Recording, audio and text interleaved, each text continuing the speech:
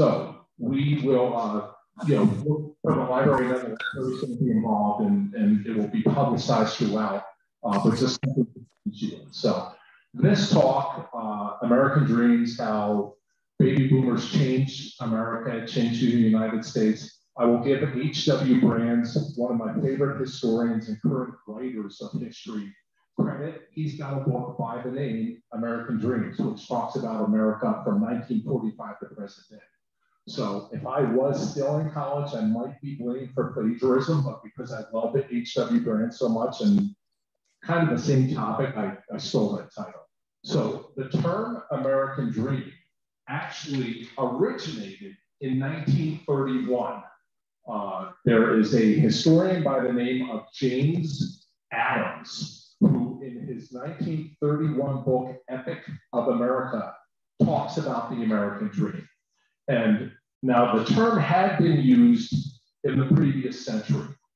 And think about it, when we talk about the American Dream, who are we talking about? Which citizens do we normally say, hey, the American Dream, I've achieved the American Dream? It's usually immigrants, right? And still to this day, immigrants are coming to the country in big numbers, despite our government doing everything they possibly can to make it more difficult. That's another talk for another time.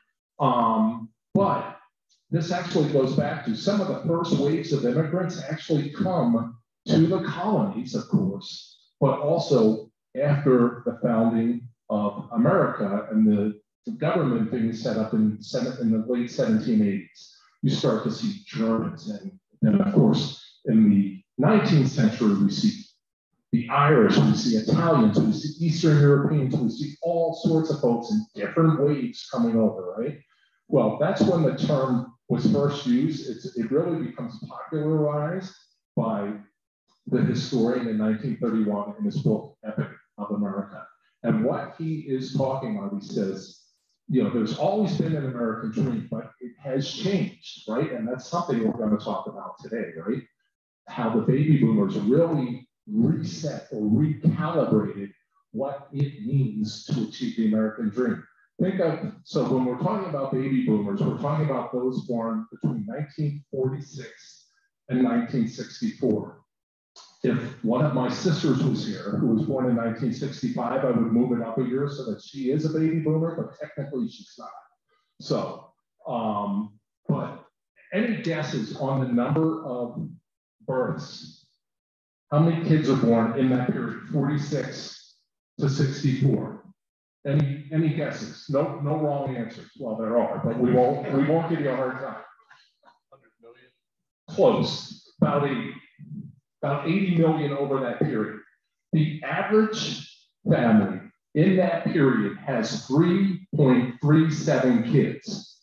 My family, I was born 2 minutes from here in Havertown. I'm one of 11, so my family skewed it a bit the other way, okay? And half of my siblings are baby boomers, so they're much older than I am. And the other half are not. But the point being, think of, and what we can do is if you go back a generation before the baby boomers, and maybe a little bit more than a generation, if you go back to World War I, right? So we're probably talking parents or even potentially the grandparents of baby boomers, right? Think of what they dealt with. So they're dealing with a nation that's growing, right? That's getting its footing under Roosevelt and then Taft and then Woodrow Wilson, correct? It's in 1920, so actually first, the Great War, as it's called, 1914 to 1918. Then you have what we've just been through a pandemic, right? You have one of the worst pandemics in the history of the world, the influenza pandemic, epidemic, right? Which kills millions of people worldwide. And then you've got, after the war, there is a recession here in America. America comes out of World War I for the first time in its history as a creditor nation. We are not a debtor nation. The good old days, right? Now we're back to where we started. But it's because of all of the material that we supplied to the Allies during World War I. Well, after World War I, as troops are coming back into the country, there's first a recession, and then of course we have the Great Depression, right? 1929. So think of what families are going through. You know, my grandparents lived through the First World War, lived through the pandemic, the influenza pandemic, and then lived through the Depression and got through, and thank God they did, because I'm here. Otherwise it'd be a totally different story. But point being, when we come out of World War II, there is a major concern that the returning troops are going, they're going to need all sorts of help, right? We have the GI Bill, which was passed in 1944, which is arguably one of the greatest pieces of legislation to come through Congress. And I know it's hard to imagine today when Congress really doesn't do anything that something could actually be accomplished. And yes, the various amendments, ending of slavery and voting rights being granted, those are absolutely some of the biggest in the Bill of Rights. But the GI Bill of Rights in 1944 says, you as a veteran, and we happen to have, and I did not tell him I was going to do this, but we happen to have a World War II veteran in our presence today, George, who fought in the Pacific on Okinawa during World War II. Thank you for your service, George. But the government is saying this is our way of repaying men and women who served during the war, right? We're going to educate them. We're going to help them get low interest or no interest loans so that they can buy homes. In 1920, as America is coming out of World War I, it's the first time in our history more people live in cities than in rural areas. The suburbs, so to speak, have not been invented, right? Not yet. We're going to talk about that with Levittown after World War II. Well, after World War II, and we'll talk more about Levittown, you see a swing the other way. People, and especially families, as they're having more children, are saying, wait a second, we can't live in a cramped apartment in Philadelphia. Let's get out to Havertown. Let's get out to Westchester. Now, in 1940, I'm pretty sure Westchester was the other side of the world for somebody who's living in Havertown, right? We didn't have the mobility that we have today. But the point being, what you see is people say, hey, I want to raise a family. I want to go to school. I want to start a job. And think of it, if you have a college degree, you're getting a better job, a better high-paying job, right? Theoretically, after the war, which allows you to get married and have kids and have a family. And what does that do to the economy? And we're going to talk about all these things. It drives the economy. We go from, and this really starts right after World War II, we go from a primarily manufacturing economy to a service economy. So yes, there's still manufacturing. Those things are still happening. Philadelphia, from the founding of the country until World War II, until the end of World War II, is one of the largest textile centers in the world, manufacturing centers. It's after World War II where it falls off, okay? But we see this happening all over the nation. It goes to more of a service economy. And part of that too is veterans who are being educated aren't taking a factory job. Nothing wrong with a factory job. We need things, right? We need cars, we need refrigerators, we need air conditioners, all these sorts of things. But baby boomers tend to go to now, rather than a local company, they're working for multinational companies, which are huge behemoths, right? GE, General Motors, IBM, all these sorts of things. And some companies, of course, which are no longer around. Sears, right? Although I think they're still around, but not really so much because of internet commerce and things like that. So millions of men and women served during World War II. They come back, and again, the government says, okay, we're going to help you out. We are going to educate you. We are going to help you get a home if you so desire one. We are going to do all these other things to get you back on track. And what does that do? Think of dropping a pebble in a pond, right? And you see the ripple effect. What does that do for the American economy? You have more educated workers. You have people making more money. Well, when people make more money, they're going to spend more money, right? And especially if they're moving from a small apartment in Philadelphia to a home in Havertown or Wayne or Westchester, what do they need? Furniture, appliances, all these sorts of things, right? Where are they going to get them? American companies are making these things. And that's why the economy explodes after World War II. There's a lot of talk now about whether or not we're in a recession, right? Depending on who you read and what philosophy you follow, we are or we aren't. We just know times are tough, right? Baby boomers, for the most part, were born at the right time. Great economies for most of your lives, right? Yes, we have the oil embargo and fuel prices in the 1970s, right? And inflation. We have a recession in the 80s. We have the great economic meltdown in 2008.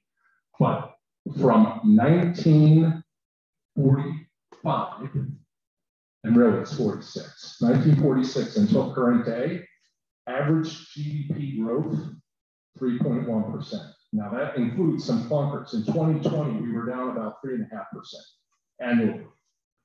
But it also includes some great years, the 40s, the late 40s, the 50s. 1950, GDP growth in the third quarter of 1950, almost 14%, which is unbelievable. And it's just an example of, think of troops coming home, right? 1945, 1946. If they're going to college or they're going to trade school or whatever it may be, by 1950, they probably got some cash in their pocket. Maybe they're married at this point. Maybe they purchased a house, a car, whatever it may be. They've got to buy the things then so that they can live. Furniture, appliances. The funny thing about appliances, right? Vacuum cleaners, washers and dryers, dishwashers. They were supposed to make our lives easier, right? They were time-saving devices. I can tell you, as the guy who vacuums in my house, time is just lost, and I do the dishes as well. So, but the point being, these appliances really didn't save us time. We just found more time to do to do these sorts of chores, to devote more time to it. And when you're running the vacuum cleaner and a day later there's a mess, you say, oh my gosh, I have to run it again, right? So it's just it's a wicked cycle.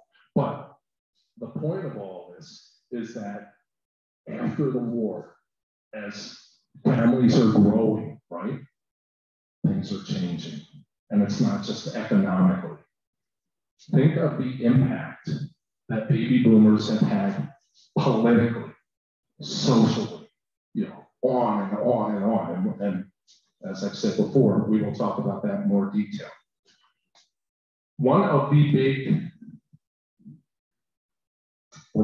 technological advances, right? So now it's the internet. It's, I've got a wireless microphone. You can see me from your couch. I don't know if that's a good thing, but you don't have to be here live in Havertown. You can be wherever you wish to be, which is great. It's a convenience, right? Well, the big invention, what do you think the big invention is in the late 40s, early 50s that just explodes? Television, right? And think of the impact that television has in the 50s and really in the 60s, 70s, and forward, right? You're now seeing things on television that maybe you heard about on the radio or that you're reading about in the newspaper. So think about, and we'll talk about it, sorry, I keep saying that, the civil rights movement, right? The Vietnam War, Watergate, all these things are now being televised, which the ripple effect of that is that baby boomers get more involved politically, socially. There's a stat, and this is the beauty of giving a new talk, which this is. Do a lot of research and you get a lot of geeky stats. The geekiest of geeky stats that I found, think of our current political leadership, a lot of baby boomers, and that's fine, right? By the time the baby boom generation was, the minimum age to serve in Congress is 25 years old. By the time the average baby boomer is 25 years old, 10% of them are serving in Congress. That number today, not even close. The most current generation, what is it, Gen Z or I'm sorry, I'm really bad at this, but their average age now is 32. They have yet to reach 10% representation in Congress. And think about it. Most people in Congress stay in Congress, right? Regardless of their effectiveness. And again, that's another talk for another time. But the point being, baby boomers got involved young, got involved early. You know, talking about television, think of the effect John F. Kennedy has as president, optically, right? You could compare the optics almost to a President Obama, young, vibrant. You know, what does John F. Kennedy talk about? A new torch the torch has been passed, right? Ask not what your country can do for you, ask what you can do for your country. And that helps to spur activism and involvement by younger generations. You know, he's got a young family, he's got a young wife, young children. After, you know, and they were, you know, good presidents in their own right, but after Dwight D. Eisenhower and Harry Truman and FDR, right, after having much more aged leadership, having this young, you know, and again, in coordination with television, it just gives baby boomers an entirely different, what's the word I want? It really is the push that they need to be involved because they are inspired by what they are seeing on television. The generation before baby boomers, the public, and this is going to sound funny today, the public had much more trust in their government. You know, FDR is doing stuff during the war, which he's got to do under War Emergency Powers Acts, but which quite frankly are a bit, the internment camps, horrible, staying on his legacy, right? But he's doing it out of safety. You could almost, you know, to a degree, think of America after 9/11. Everything was in the name of safety and certain rights are given up. I'm not comparing giving up some rights to being interned in a camp on the West Coast. But the point being, with the advent of television and the way that baby boomers got more involved, trust in government actually fell. Vietnam, right? Vietnam absolutely resets how people look at government. Watergate, you know, also resets how people look at government. We're at the point now where trust in government is probably as low as it's ever been. That also plays into partisanship and things like that, right? But in that sweet spot that we're talking about, you know, you go from World War II, where it was, hey, you have to support the government, you can't speak out against the government, to 20 years later with Vietnam.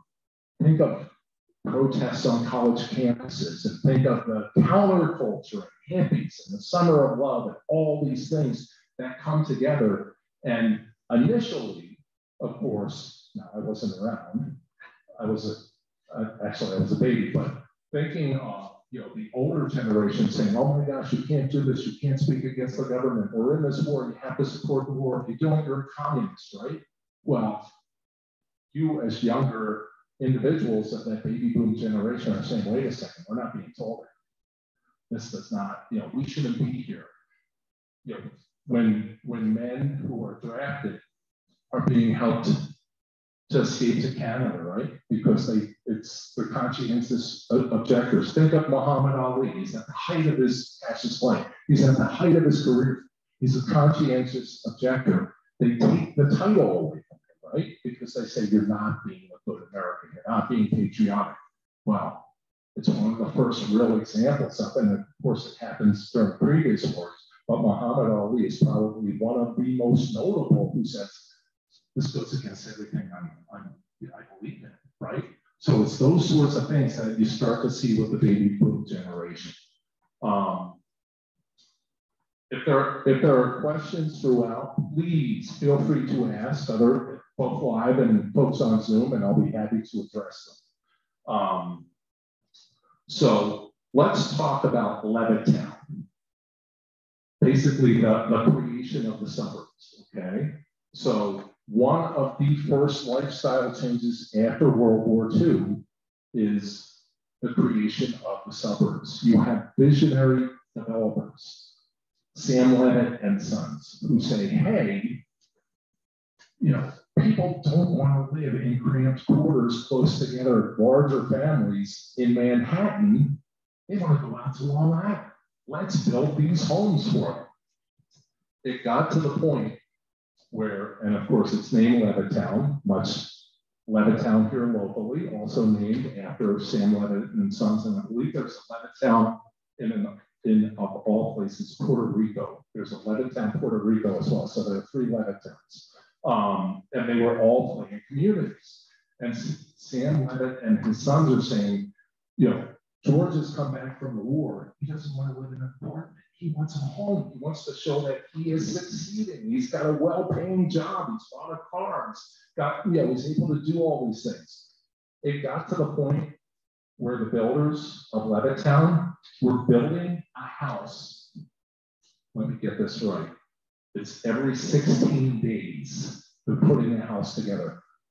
Many of the houses that were initially built in Levittown are still standing today. Now, they were basically cookie cutter, but still, you've got a home, you've got a yard, you've got a garage, They also included, and this is fantastic, in each home, a built-in TV and a hi-fi system in each home. So, and all the homes were basically the same. The cost was the same. You could get a certain option or a certain appliance included, whatever it may be. But the other thing that the government did as part of the GI Bill of Rights is they say, as a returning veteran, you have to put 5% down on a home in Levittown. We're going to give you a loan at 0%. Basically giving you money to say, here you go. Thank you for your service. Here's how we're going to repay you. And Levittown cannot make homes quickly enough. You then have other builders who say, and what's the saying? Imitation is the sincerest form of flattery. You have other builders who are saying, oh my gosh, if people are doing this up on Long Island, what can we do here in Philadelphia, or Chicago, or Cleveland, or Pittsburgh, or whatever it may be? So you start to see other people building, and this is the creation of suburbs. Suburbs today for Philadelphia, I think, are Lancaster, right? It just keeps moving further west, right? But that also shows how the infrastructure has changed. Another big change that comes, and it's not because, well, no, it actually is, it's a ripple effect as we're talking about. What's one of the great things that Eisenhower does? He builds the interstate highway system, right? So that you can live in, you can live further out from the city. People who are living in Long Island, in Levittown, many of them are working in Manhattan, right? So they're either driving in or taking a subway, taking a train, whatever it may be. So distance is not nearly the impediment that it was in 1920 if you lived, if you worked in the city, you probably lived in the city, right? Or you lived very close to it. Now you can live 10 miles, 20 miles, 30 miles outside of the city and go into work. And it's these sorts of things that absolutely pave the way for how baby boomers, as they are aging, and I know where you really start to see the effect of baby boomers is in the 60s, right? Because those born in 46 are teenagers in the early 60s. It's not really until Vietnam, 68, 69, 70, as baby boomers get older and have more of a voice, a political voice, and say, hey, we don't have to support this. We can vote you out of office. We can do our talking with the way that we're going to vote for you. It's these sorts of things that absolutely, if you go back a generation, the baby boomers' parents, they were not, yes, there were pockets of resistance to the war or to government policies, but not nearly to the degree that you see in the 60s, the 70s, and moving forward, okay? Let's see here. Now, it's not all sunshine and lollipops for the baby boomers, right? Women in the 50s, those who, so think of, let's go back to World War II. Men are off to war. Women are working in factories, right? Rosie the Riveter, very liberating experience. And women are saying, finally, we're getting our chance to show that we can contribute. Who else? Minorities. You have another wave of what's known as the Great Migration, right? You have African Americans from the South and minorities from the South coming up to Philadelphia, New York, Chicago, Cleveland, Boston, whatever it may be, to manufacture, right? The economy during the war, Henry Ford isn't making cars. He's making B-29 bombers. He's making, planes. And he's not the only one. There are other industries that have completely turned toward war footing. Women are working in these factories, right? Minorities are working in these factories, and they're thinking, oh my gosh, we finally are getting a chance. Well, what happens when troops come back from World War II? When they're told your place is in the home. Make a good home, raise a family. And of course, the thought is, wait a second. A couple of years ago, I'm putting together a B-29 bomber in Henry Ford's factory in Detroit. Why all of a sudden am I not qualified to do that? The same with minorities. They're saying, nope, you're not needed anymore. What comes out of this? And we're a little ways off, but not far, as the baby boomers are getting into their teens and 20s. Women's liberation movement or women's rights movement, right? Think of what at the time was going to be the 27th Amendment, the Equal Rights Amendment, right? First state to ratify it once it gets through Congress and the Senate is Hawaii. However, it falls short of 38 states, which is the 3/4 majority needed to pass an amendment. And the Equal Rights Amendment just dies on the vine. But what do you have? What comes out of this? And really, it's the precursor to this, the National Organization of Women and other like organizations, Betty Friedan, Gloria Steinem, right? Think of the women's, and how it has expanded today, the Me Too movement and those sorts of things, right? And gender identity and all these sorts of things. But back in the 60s, when this is first coming to fruition, and it actually starts, if you go back, of course, a century before, with Elizabeth Cady Stanton and voting rights and things like that. And it's actually an offshoot of the abolition movement to end slavery. And abolitionists were very upset with the Elizabeth Cady Stantons of the world, Susan B. Anthony's of the world, because they said, hey, wait a second, we can't confuse the public. Let's get rid of slavery, and then we can tackle women's rights. And women are saying, wait a second, rights are rights. It doesn't matter if it's, if we're talking about freed slaves or if we're talking about women, rights are rights. So fast forward into the 60s, and into the early 70s, right? You have in Manhattan in 1972, on the 50th anniversary of the Women's Voting Rights Amendment coming through, women say, hey, you know what? For us to be taken seriously and to move this forward, equal pay, non-discrimination, right? Sexual harassment, all these sorts of things, which we're still talking about today, women in August of 1972 say, we're going to go on strike today. We're not going to do any work in the home, and we're not going to do any work whatsoever. 50,000 women marched down Fifth Avenue in New York City, in Manhattan, with various signs and placards saying, and as groups, organized groups, National Organization of Women, but also individuals. And then there were what were called sister marches in cities around the nation, saying, don't forget us. Women have rights that are not being fulfilled.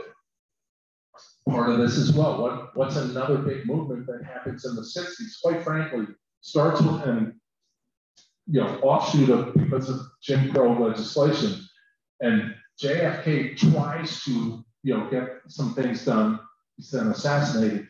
It's LBJ, the Great Society, right? Civil rights legislation, Voting Rights Act, Fair Housing Act, all in the mid to late 60s. when LBJ puts this legislation through at the time, and I know it's hard to imagine contemporarily because, for the most part, the South is a very Republican area, and urban centers in the North tend to be more Democratic, right? Small d or big D, I guess, talking about the way that they vote. Well, when you go back into the 50s and 60s, it's the other way around. The South had more Democrats, voted more for Democrats, whereas urban areas and cities voted more Republican. When LBJ signs civil rights legislation, the Great Society, right? He says, I fear I've lost the South forever for the Democratic Party. And that's exactly what happens. It completely switches, where it's now, as I said, Democratic more north, Republican more south. But these are important steps. You have Brown versus Board of Education, right? 1954, saying that, separate but equal is not equal in education. All these sorts of things. Busing, right? Integration of schools. All these things come about because involvement of, and the more attuned that baby boomers are politically and socially, where their parents are saying, oh my gosh, what are you doing? We never did this. Well, baby boomers will much more have their finger on the pulse and saying, hey, if this is the society we're going to live in, we want to be much more involved. We can make it better, right? Climate, which we've been talking about basically my entire life, I'm sure your entire lives. Back in the 50s and 60s, climate was also a big issue, right? Greenpeace and all these other sorts of organizations. It's just these things have been carried forward, and the political involvement today that people have really is born out of the baby boomer experience, and how it wasn't simply, well, I get to vote every year locally, and every 2 years for Congress, and every 6 years for a senator, and every 4 years for president. No, it's not simply showing up and voting, and that's it. There was much more involvement locally, civically, at a state level, at a national level as well. And these are things that are, the results of baby boomers being so much more involved than previous generations, and quite frankly, we can almost say current generation, right? Because it seems that there's been a disconnect because there's so much less trust in government, right? What do? I'm always fascinated by polls. And people will say, what do you think of Congress? Oh, I think Congress is horrible. Well, what do you think of your congressperson? They're fantastic. It's everybody else who's the problem except for my local congressman, right? Well, it doesn't matter where you ask that question, whether it's Pennsylvania, Illinois, or California. You basically get the same answer. It's throw the bumps out except for mine. I really like it. They're very effective. So fascinating stuff. Let me see here. Talking about the civil rights movement, and of course, in the 50s and 60s, you have the Freedom Riders, right? You have the lunch counter sit-ins at Woolworths. Who is that? It's baby boomers, right? It's college kids or younger who are saying this is wrong, and of course creates all sorts of issues. But what helps to increase the nation's awareness about it? Television. It's on TV. You see James Meredith being escorted into the University of Mississippi, or you see fire hoses, unfortunately, and dogs being sicked on marchers, right? On African Americans as they're marching. What happens on the Pettus Bridge in Selma, Alabama? What happens to, unfortunately, to Martin Luther King, right? You have the March on Washington, where you have 250,000 people, all races, colors, and creeds, who show up and hear the I Have a Dream speech, as well as others, right? Arguably one of the greatest speeches in American history, and particularly on civil rights. So it's all these sorts of things where baby boomers are pushing the envelope in a good way, where again, their parents are saying to them, hey, wait a second, what are you doing? You're upsetting the apple cart. Let the people in Washington worry about this. Well, baby boomers said, absolutely not. This is not how we want this society to be. let's see here, bear with me. Talking about, and not that we will talk heavily about Vietnam, but in addition to some of the other things that we have discussed, losing trust in government, it's when initially, LBJ says, hey, we're not going to be heavily involved here. And the numbers keep rising each month as far as involvement, and, militarily and sending money and those sorts of things, right? Well, it's when he goes all in and says, hey, we are completely involved. We're sending tens of thousands of soldiers over. It's when he loses the American public, right? And it's the famous Walter Cronkite newscast when he says, when you've lost, a certain section of the public, you're just done. And it's also why LBJ doesn't run for a second term. He says, I can't do this, because he knows he's crippled himself politically because of the damage that's been done by Vietnam, as well as other things, right? But, connected to Vietnam, all sorts of turmoil happened. Civil rights, Vietnam, voting rights, right? Think of the Watts riots. Think of, after Martin Luther King is assassinated, think of the rioting in various cities. People saying, oh my gosh, you can't go through this. And you have Bobby Kennedy, right? Same thing. People put the hooks on Bobby Kennedy as, hey, this is the guy. He's going to carry forward what his brother was unable to do. He's assassinated. And again, I'm not saying it's a bad thing. Well, it's a bad thing he's assassinated, but people's reactions to it, right? The point of it is baby boomers are more involved. It wasn't, it wasn't a blasé attitude. It was, we can change things. We can do things here. And many things that my generation, just after the baby boomers, I want to make sure I get that in, and succeeding ones have benefited from your involvement, from what you have done. Change is not easy, right?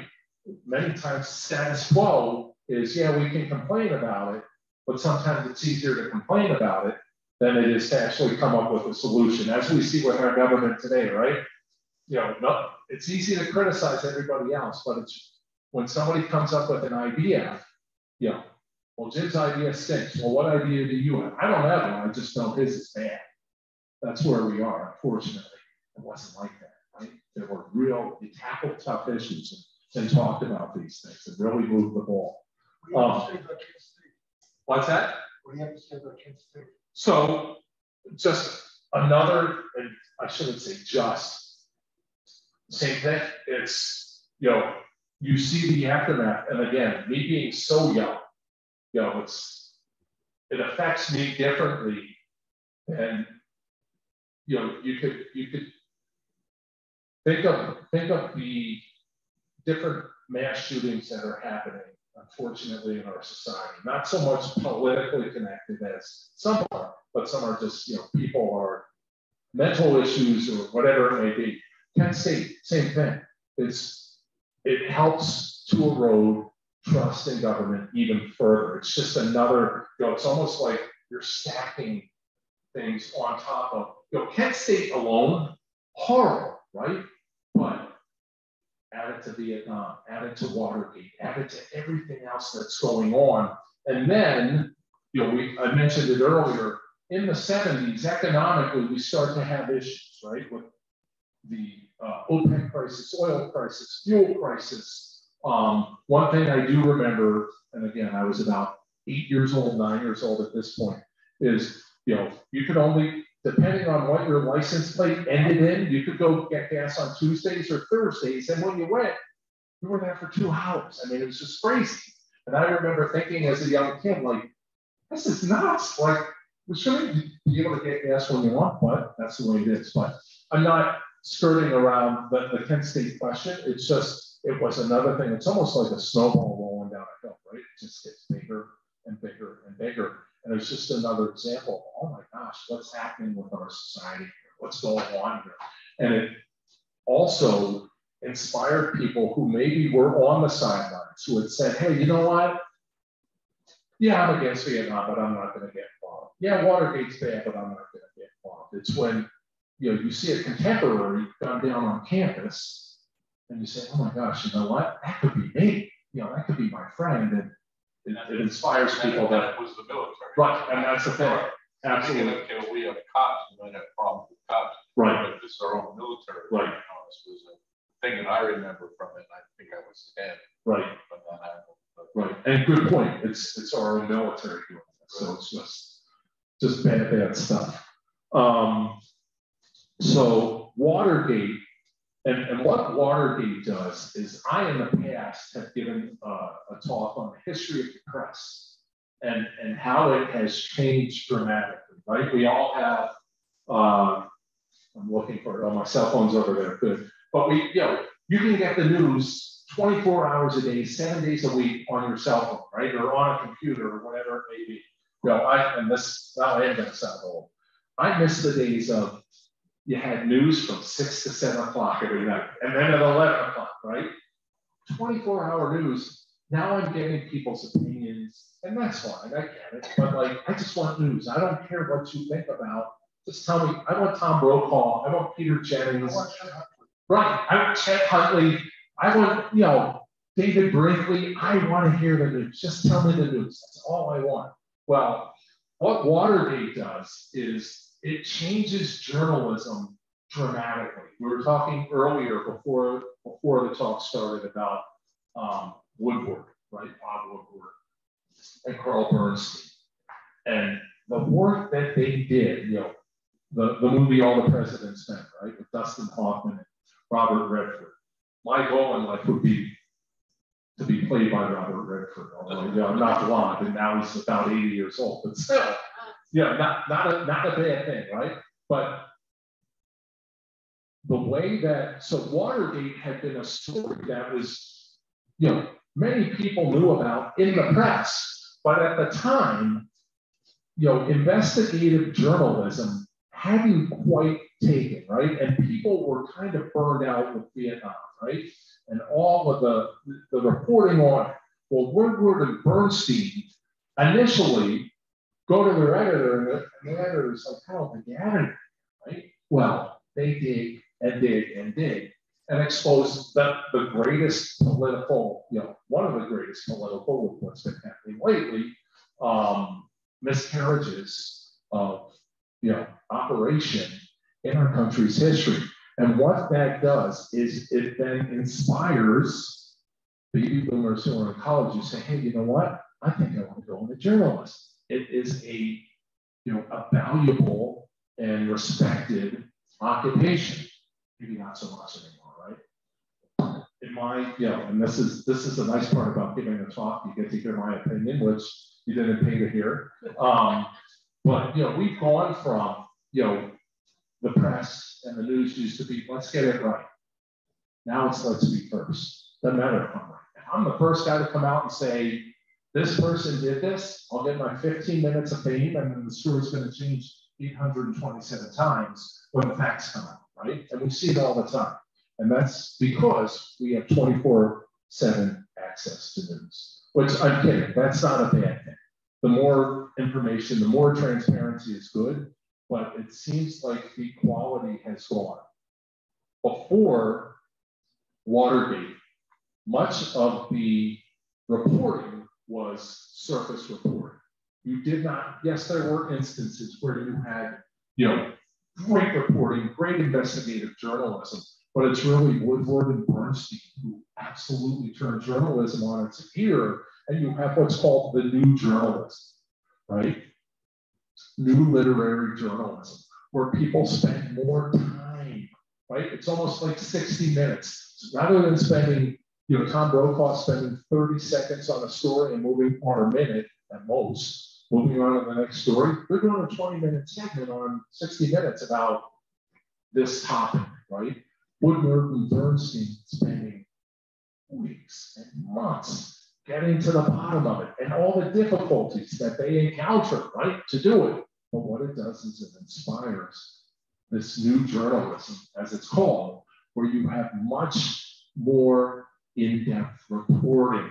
And it's not simply, oh, there was a bank robbery on Tuesday at the Wall, right? It's there's a lot more meat to it. So these sorts of changes come about because of, again, the baby boomers getting into these sorts of occupations and moving the ball forward.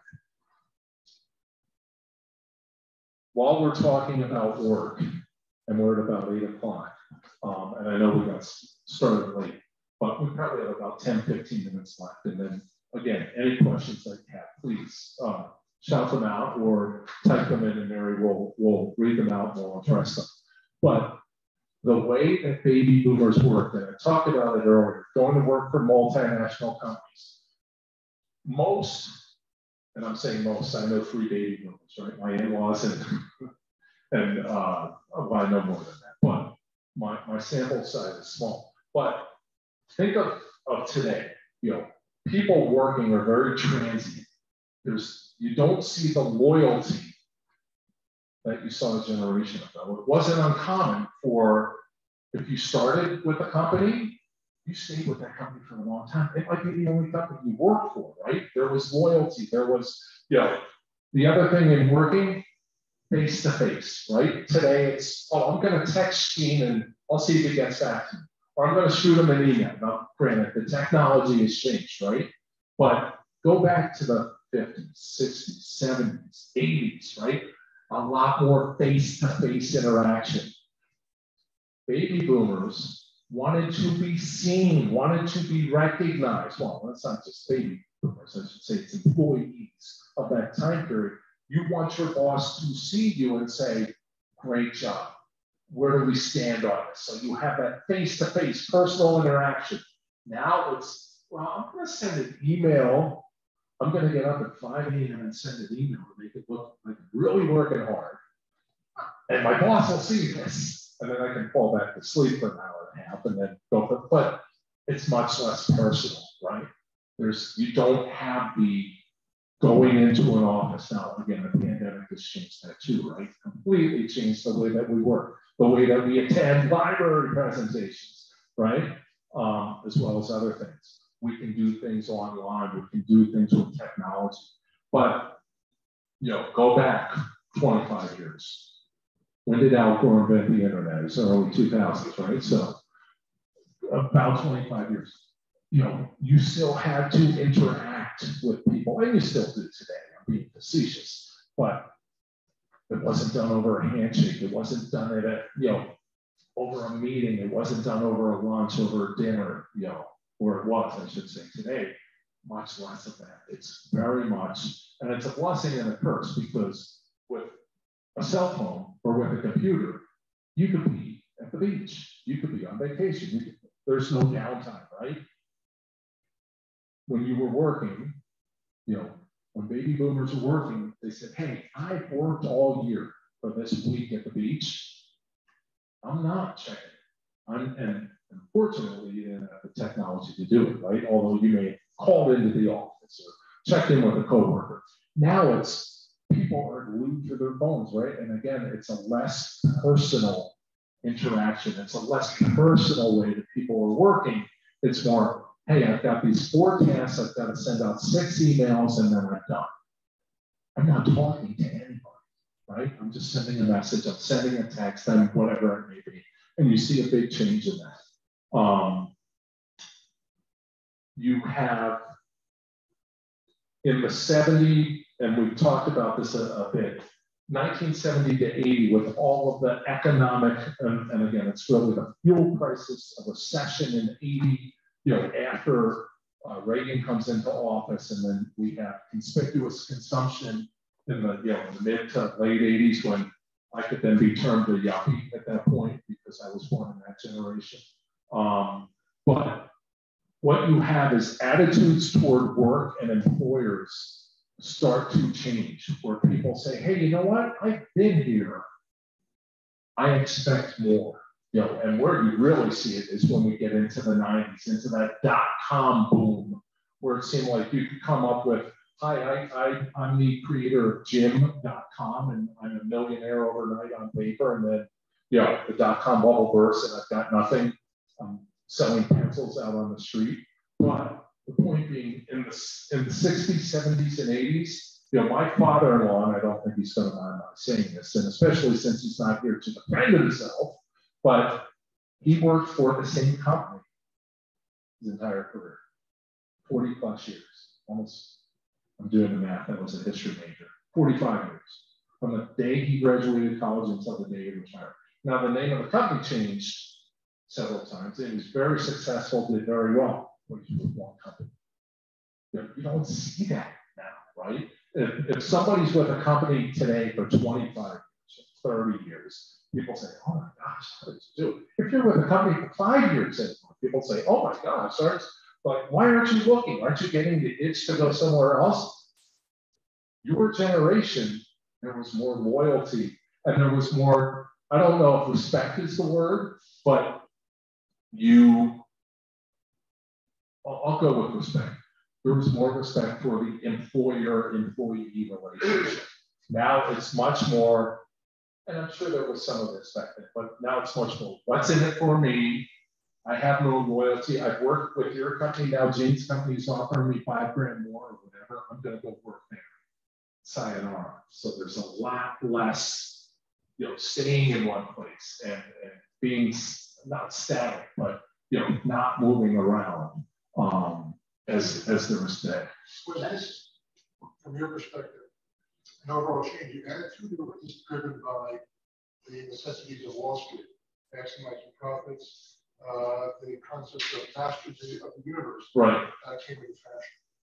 How much of that was really the impetus for changing the attitudes? I think it's a combination of both, and I think to your point, think of, and you all could answer this a lot better than I can. And this is also part of the fallout of 24/7 news. There are channels where you can watch the stock market, right? And quite frankly, I'm fascinated by it. Not so much over the past few months because I see my 401k go down in the hopper, but you can now see, go back 30 and 40 years. Where would you get, what happened in the stock market, in the paper, on the news? Here you can watch all day. I have a friend who's a day trader. I would jump off the wall with the bridge. I wouldn't be able to do it because it's just like this. It would drive me absolutely bonkers. That our financial advisor, and he's not the only one, others have said this, don't look at your account every day. You'll drive yourself nuts. Well, when it's going well, I want to see it. When it's going bad, I don't. But when it's going bad, that's when I tend to look at it more, right? Exactly. But no, I think it's a combination of, think of in the 80s, how Wall Street and conspicuous consumption and how things just really took off in, towards midway to late in Reagan's first term. And then he's overwhelmingly elected in the second term because the economy's doing so well.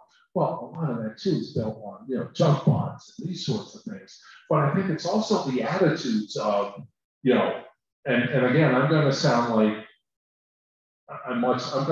my father, but I just don't get the younger generation today how you don't have that connection. I thrive on connecting with people, right? Rather than, I'm just going to send you a text and I'll wait for your response. I'd rather call and talk to someone. And if possible, and it's harder now because of the pandemic, it's hard to do this, right? I'm thrilled that we're able to do things live and in person.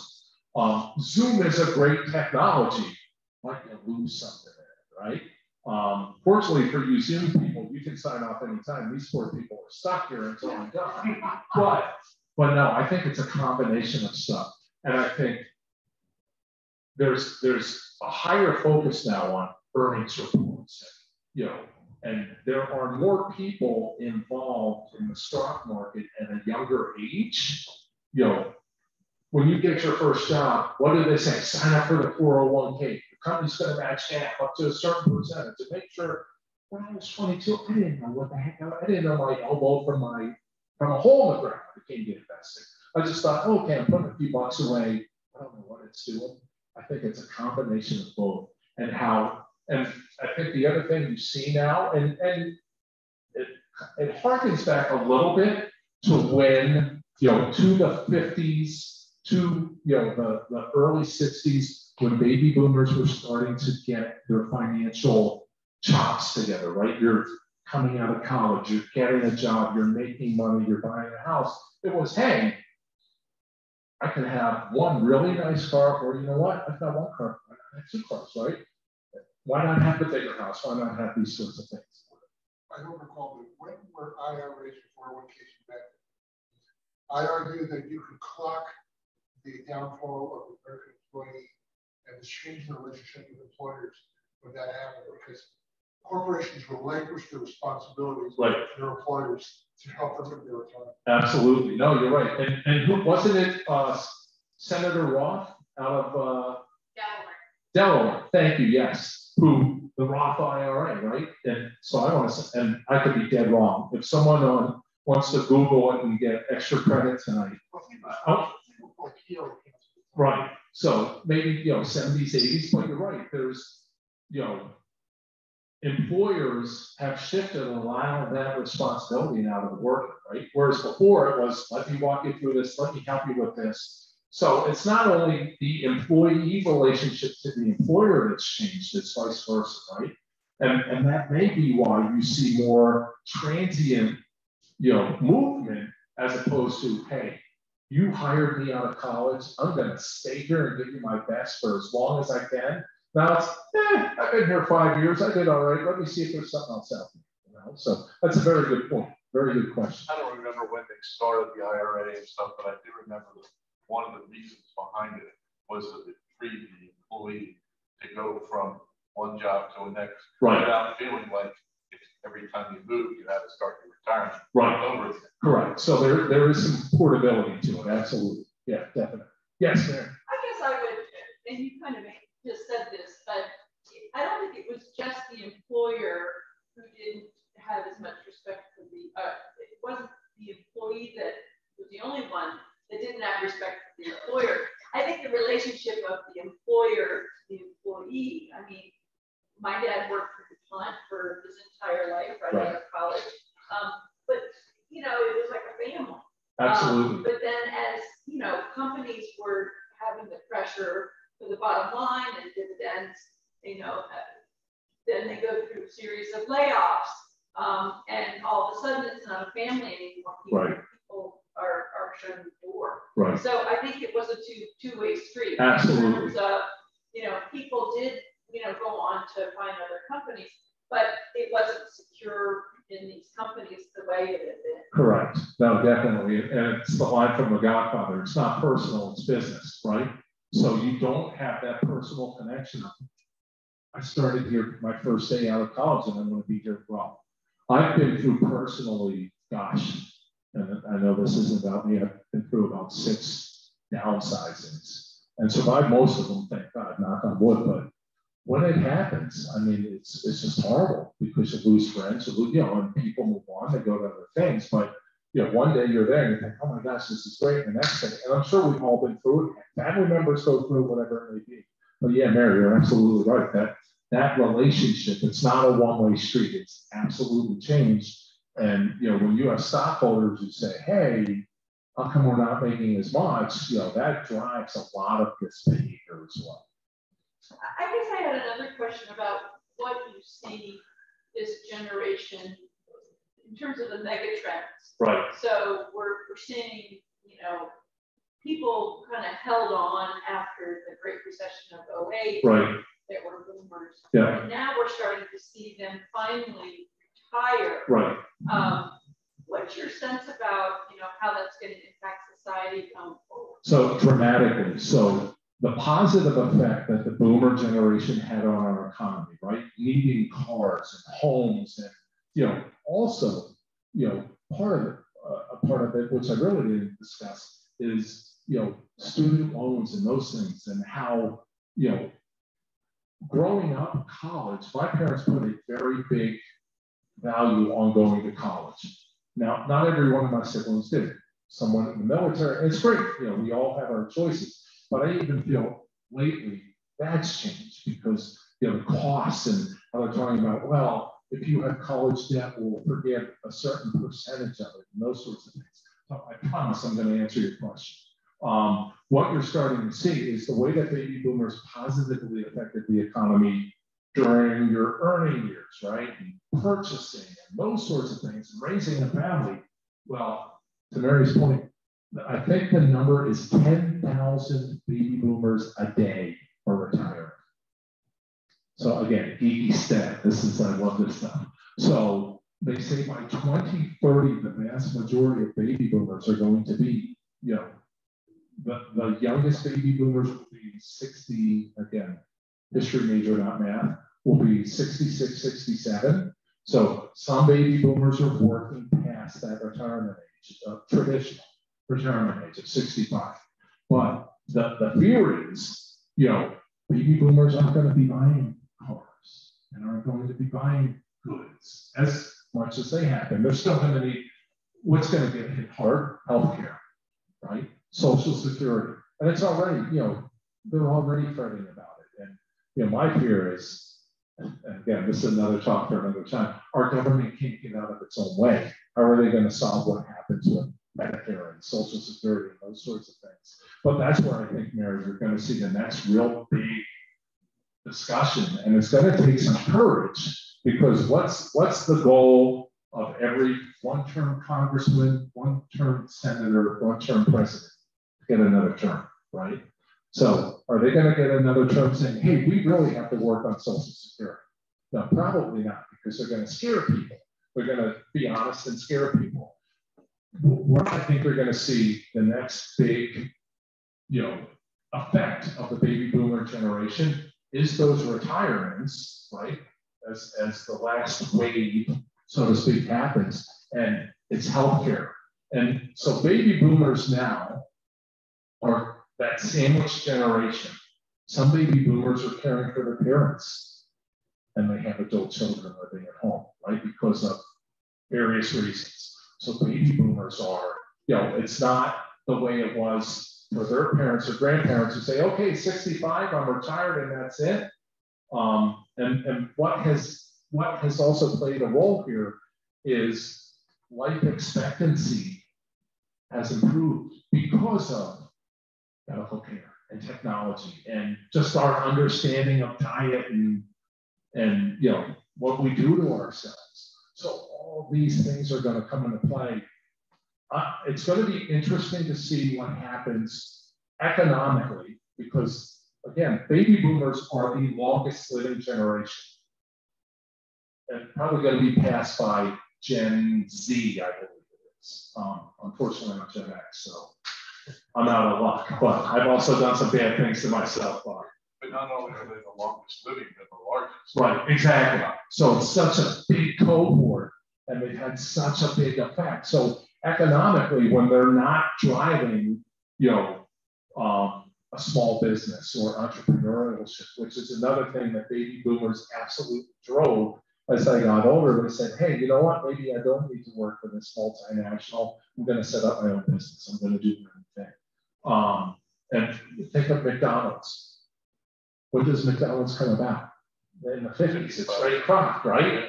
So, and it's those sorts of things that really help to explode. So, here, I think healthcare, I think policy as well. Think of our leaders in government. I wish they were baby boomers. We have some who are 80, and God love them. I hope to get there someday. But you look at our leadership, right? I mean, I said it earlier, when baby boomers average age of 25, they had 10% representation in Congress. That's not the case today, because people say forever, right? Doesn't mean they're effective. And it goes back to that statement I made earlier where people say, oh, our government stinks. But my congressman's great, because we just keep voting the same people in. And I'm not advocating that we kick people out, but I think there's got to be a movement for younger people to be more involved in these sorts of things, right? What's one of the most unreliable voting blocks? Young people, because they don't feel like they're being listened to, right? What's one of the most reliable? Older people, because they're concerned about Social Security and they're more in tune with what's happening politically. So economically, I think healthcare lies.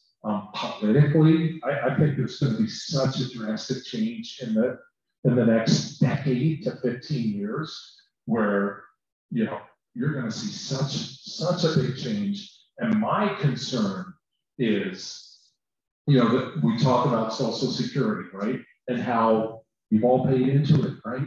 And it was the work of baby boomers that allowed Social Security to thrive for earlier generations, to cover the safety net, right? Well, the concern now is, 79 million of you getting out of the workforce, and not that all 79 million will survive, but there's a big number that will need that Social Security. We don't have it, right? Because it's been spent elsewhere. It's, oh, well, we'll worry about that later. We can use it here. So I don't think our current leadership has the courage or really the impetus. They talk about it to scare people, but then when push comes to shove, like, we have to make tough decisions. Oh, well, we can wait a few more years. No, we can't. Like, these are the things that have to be addressed now, because 2030 is going to be here pretty quickly, right? And these are the sorts of issues that have to be addressed. I've heard this conversation for 40 years. Right. Back in the 70s, they kept, they recognized there was a problem with the equations for Social Security. And still, nobody did anything about it. They could have made a little tweak that no one would have ever noticed. Right. But nobody wanted to be, they wanted to be reelected. Right. Well, they call it the third rail for a reason. And that's a big rail too. Well, and go back to Gore and Bush in 2000, right? And Bush was saying, we're going to take the Social Security surplus and put it in let's invest it. And Gore is saying, let's put it in a lockbox. Well, that's gone, right? It's history. It's been spent 1,000 times over. So yeah, we have a lot, and it's going to be fascinating to see. The other thing that you see, so I said earlier, the average family during the baby boom years had 3.77 kids. Of course, my family and I was skewed the other way. Today, that number, births are falling in the nation because people are saying, hey, you know what? I can't afford. I have one. I'm one of 11. I have one, right? And many of my siblings, the most one of my siblings has is 4, which I love her. But it's just the economics of it. It's the way people look at raising a family now. They say, oh my gosh, I can't bring kids into this world. I can't afford it here. So my kids have the same, they say, okay, boomer. Right. Oh yeah. I was going to wear that shirt. They say that to me, and I'm Gen X too, so right. I don't blame me. Right.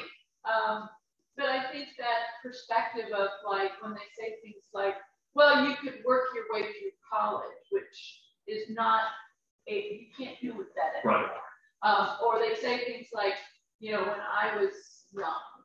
Right. And I think there is this real disconnect, which I think is kind of ironic because, they talked about the generation gap between their own parents. Right. But I think this kind of misunderstanding about if you're talking about how expensive things are, about, what, in many ways, there were a lot of things given to boomers. It was easier.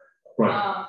And, the Gen X and millennials and Gen Z are all facing that they're not going to do as well as their parents. Right.